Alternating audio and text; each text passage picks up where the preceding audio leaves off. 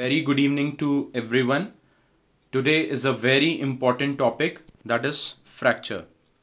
The definition of fracture: a fracture is a break or disruption in the continuity of bone, or it is a disruption of the normal architecture of the bone. Etiological factors includes traumatic injuries. Fractures are caused by direct blows, crushing forces, sudden twisting motions, and even extreme muscle contractions. Some metabolic bone diseases like osteoporosis also leads to fracture. The predisposing factors include neoplasms, protein malnutrition, high risk recreation and employment related activities like for example rock climbing, and victims of domestic violence. Classification of fracture. Fractures are classified according to type, communication or non-communication with external environment, anatomic location of the fracture on the involved bone. This is a diagrammatic presentation of the type of fractures from A to L, which includes avulsion, comminuted, displace, green stick fractures, which is mostly seen in children, impacted, interarticular, longitudinal, oblique, pathologic, spiral, stress, and transverse. Communication or non-communication with external environment, it includes open fractures and closed fractures.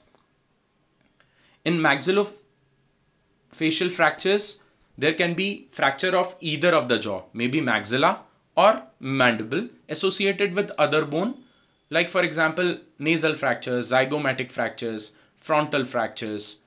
Sometimes there will be multiple fractures, that is panfacial fractures. So the classification of mandibular fractures based on anatomic location includes dentoalveolar segment, symphysis and parasymphysis region, body region, angle region, ramus region, coronoid fracture, and condylar fracture. Like for example, if there is angle fracture, then there is a classification of horizontally favorable fracture or horizontally unfavorable fracture, vertically favorable fracture or vertically unfavorable fracture. Maxillary fractures classified by RENE in 1901. He classified it as suprazygomatic fractures or subzygomatic fractures and gave three lines: Lefort 1, Lefort 2 and Lefort 3. This is diagrammatic presentation of all the three lines, or you can say Lefort 1 fracture, Lefort 2 fracture and Lefort 3 fracture. The clinical manifestations of fracture: pain, loss of function, deformity, shortening, crepitus, swelling and discoloration, muscle spasm and tenderness. Diagnostic studies for fracture: first, a thorough case history to be taken for the patient for fracture, and then the clinical examination, and then the X-ray examination. X-ray examination determines location and extent of the fracture. In maxillomandibular fractures, the X-rays mostly used are OPG, CT scan with 3D reconstruction, and for soft tissue injuries, magnetic resonance imaging. Lab investigations includes complete blood count and other investigations. Management or treatment of fracture, it includes three phases: phase 1 emergency care, phase 2 definitive care, and phase 3 rehabilitation. Primary assessment includes ABCDE: airway, breathing, circulation, disability and neurological examination, and exposure. How to estimate the amount of blood loss? Depends on checking the pulse rate, blood pressure, pulse pressure, capillary Blanch test, respiratory rate, urine output, mental status of the patient, and fluid replacement. Neurological examination. Neurological examination is done by Glasgow Coma scale. It assesses eye opening, best motor response, and verbal response. The Coma score minimum is 3 and maximum is 15 after adding these three: eye opening, best motor response, and verbal response. This is Glasgow Coma scale. Secondary assessment includes head and skull, spinal cord, chest injuries, genitourinary tract, abdominal, extremities and fractures, and maxillofacial injuries. Phase 1. Emergency care begins at the site of the accident. It consists of splint them where they lie. Phase 2. Definitive care. It includes anatomic realignment of bone fragments, reduction, also fixation, and immobilization to maintain realignment, restoration of normal or near normal function of the injured part. For any fracture like general fracture or maxillomandibular fracture, this is the protocol: reduction, fixation, immobilization, or restoration or rehabilitation.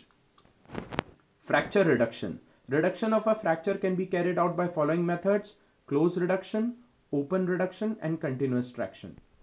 Close reduction includes non-surgical manual realignment of bone fragments to their previous anatomic position. Traction and counter traction are manually applied to the bone fragments, usually performed under local or general anesthesia. After reduction, traction, casting, external fixation, splints, or orthosis immobilize the injured part to maintain alignment until healing occurs.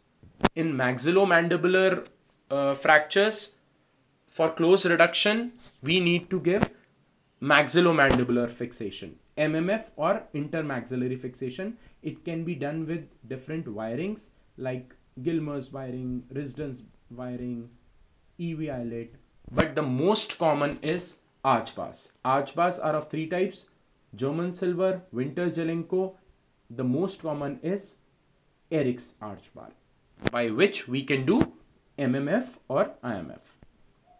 Open reduction.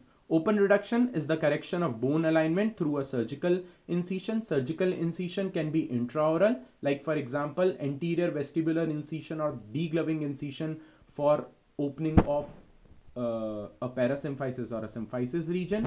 And for angle, there can be intraoral incision also or extraoral incision also, like for example submandibular incision, Risdon's incision. It usually includes internal fixation of the fracture with the use of wires, screws, pins, plates, intramedullary rods, or nails. This technique allows anatomic reduction and the creation of highly stable constructs. Indication for open reduction: fracture that cannot be reduced except by operation, fracture that are inherently unstable and prone to displacement after reduction, fracture that unite poorly and slowly, pathological fracture, multiple fractures, and fractures in patients who present severe nursing difficulty. Types of fixation can be screws, like for example lag screws, wires, Kirschner wires, plates and screws, microplates, mini plates, intramedullary nail, suitable for long bones. This is diagrammatic presentation for tension bands and plates. Plates can also be like DCP and EDCP, dynamic compression plates, and eccentric dynamic compression plates. Traction. The purpose is to prevent or reduce muscle spasm, immobilize a joint or part of the body, reduce a fracture or dislocation, treat a pathologic condition. The two most common types of traction are skin traction, skeletal traction. Fracture immobilization. It is to prevent displacement or angulation of the fracture, to prevent movement that might interfere with the union, and to relieve pain. Splints are used for immobilizing fractures, either temporary during transportation or for definitive treatment. Complications of fractures can be systemic or local. Local: injury to major vessels, injury to muscles and tendons, injury to joints, injury to viscera, or infection.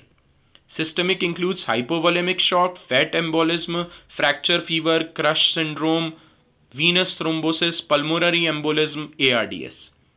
Late complications. These are very, very important. Delayed union, malunion, non-union, cross union.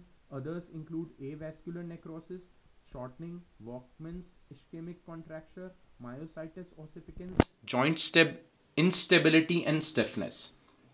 These are some of the references